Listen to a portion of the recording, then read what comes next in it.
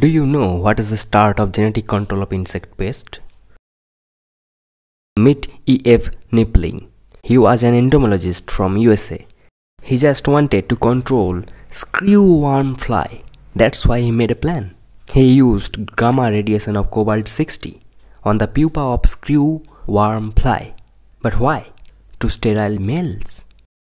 And he was successful. He used those radiation to sterile the male of screwworm fly.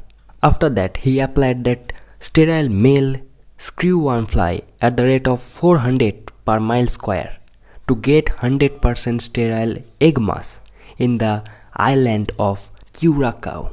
And the result is very much devastating. The pest was completely controlled. But there is a problem. It's like manipulating nature.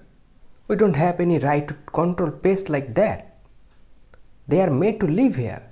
They are made to be part of this ecosystem. But we are manipulating. You have knowledge, that does not mean you have to torture.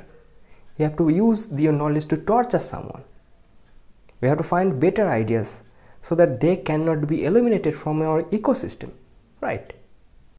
This technique is called as sterile male technique.